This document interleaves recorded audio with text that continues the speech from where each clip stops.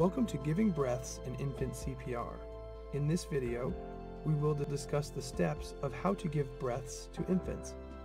Like children, many cases of cardiac arrest in infants are primarily due to respiratory problems. Giving breaths and administering chest compressions are important for infants receiving CPR. A good breath will cause the chest to rise. To give breaths, first open the infant's airway by putting one hand on their forehead and placing your fingers on the bony part of the chin. Then, gently tilt their head back to a neutral position while lifting the chin. Be careful not to tilt the head too far back, as this can block the airway.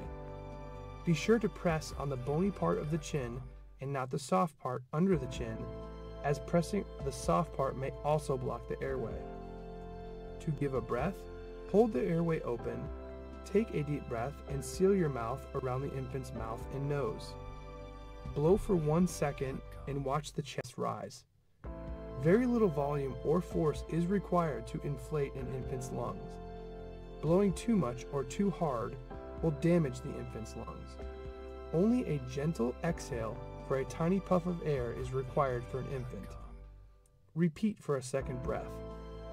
If your mouth is too small to cover both the infant's mouth and nose, give breaths through their nose while holding their mouth closed.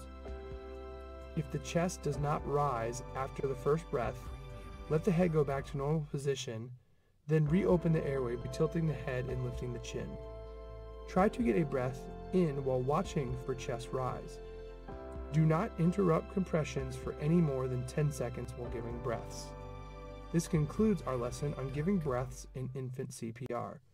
Next, we'll review mask use in infants.